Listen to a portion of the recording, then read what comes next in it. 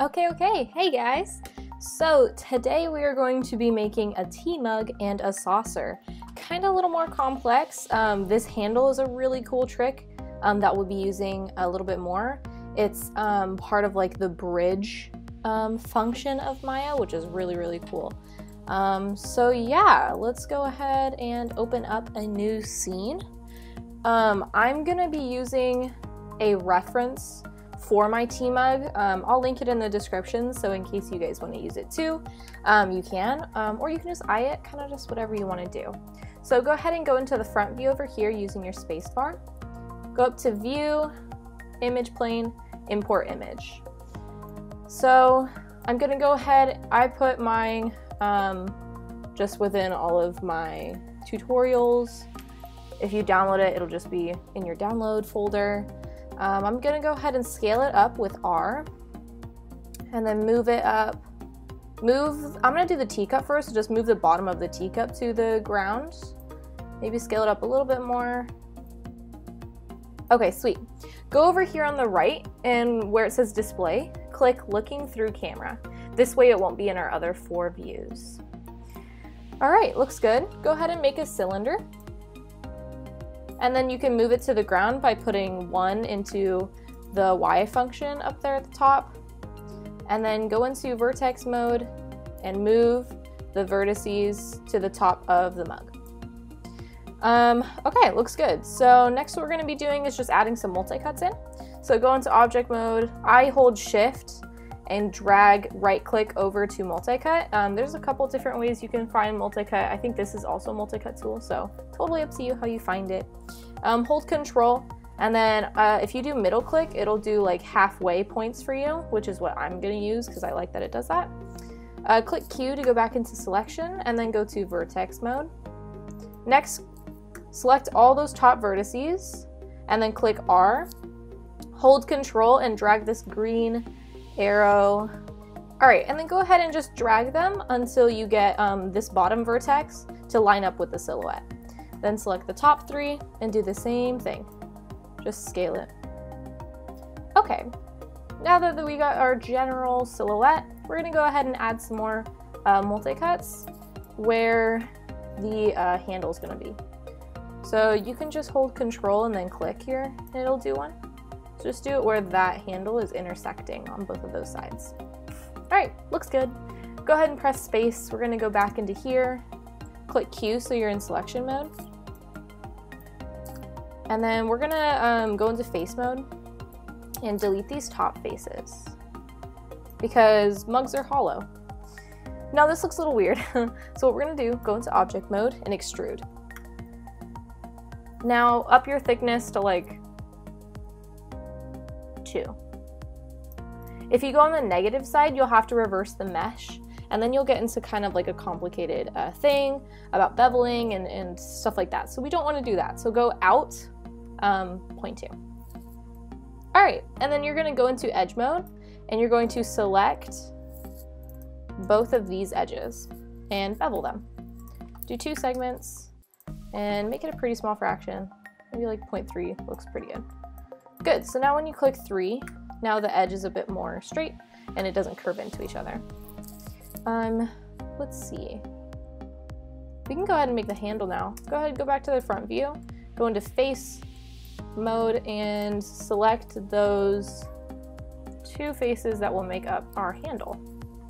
Next, go back into perspective view and do edit mesh bridge.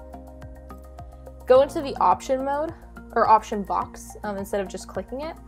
What you should have, click on smooth path plus curve and then do custom, do 10 divisions, and everything else can stay the same. Go ahead and click apply. If yours went into your cup, click on automatic and see if that helps. If that doesn't work, go ahead, shoot me a message and I'll try and help you out. Sometimes the bridge function can be a little weird, so. All right, looks good. Let's go ahead and go into front view. Go into wireframe. Do you see how you have this little like wire here going through? That's actually the curve of your bridge. So go into control vertex. You do that by holding right click on that curve. And then these little purple dots, you can actually click W and move them around to change the curve of your handle. So go ahead and play with them. You don't want to touch these kind of like base points. You don't want to touch the original ones because then it'll mess up your curve, and you don't want to do that. So just go ahead, try and get like as close as you can. You don't have to be exact. You don't even have to follow it like I'm doing it. So feel free to kind of just do whatever you want. All right, looks good. If you press 3, you can see how it's going to turn out. It looks pretty nice. I am going to go ahead and bevel this bottom edge because we don't want it to curve in like that. So bevel that, give it 2 segments, and pretty small fraction, I would say. Yeah, maybe 0.2. Let's see how that looks. Much better. Okay, looking good. So I think that's basically about all we need for this, this part. Go into object mode, click W and just move it up. That's not good. Hold up.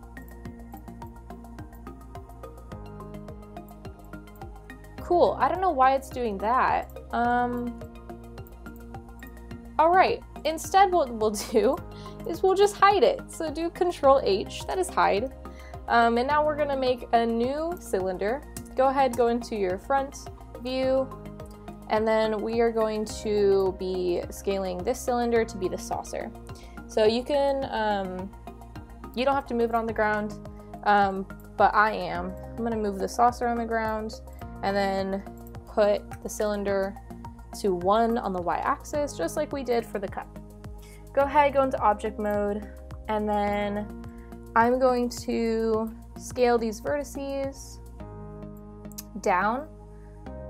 So our saucer is probably about this tall maybe. I'll leave it like that. And then you can click R and scale them up to be the complete width of it. And then you can do the same for the bottom ones, just like a little bit more. Now go into object mode and get your multi-cut tool. And now you're just gonna be making multi-cuts along to make a smoother saucer. So go ahead, when you make all those multi-cuts, just go into vertex mode, click Q, and then you're gonna scale them by holding Control and dragging up on that top axis to just be moving them in or out, kind of whatever you need. This is also just like a base. This isn't how your saucer is gonna actually look. So just keep that in mind. All right, looks like a pretty good saucer. I think it's a little too tall, so I'm gonna select these vertices right here and click W and just drag them down a little bit. All right, that looks like a better height. So now what we're gonna be doing is deleting those top faces just like we did for the mug, since this guy is also technically hollow inside. Go to object mode and extrude and up your thickness to like 0.2. All right, looks pretty good. I like the little inside thing. If you press 3, that's how it's gonna end up looking.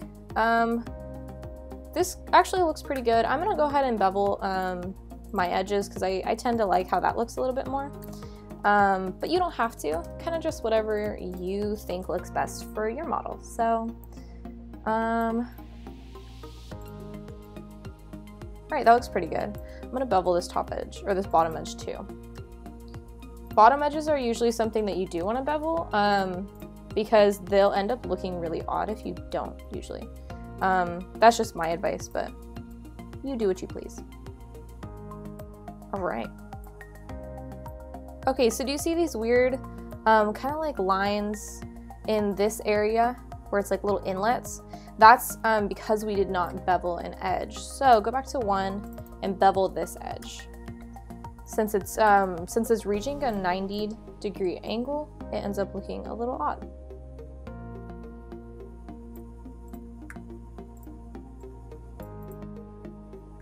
Okay, that looks good.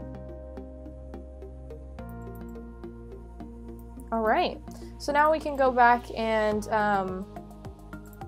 go ahead and unhide. I think to unhide something, it's like Shift H. Yeah, Shift H. Okay, looks good. So I'm gonna go ahead and turn off the ground. I'm gonna move the saucer down a little bit so it's not so right on top of the mug. Let's see how close we wanna get.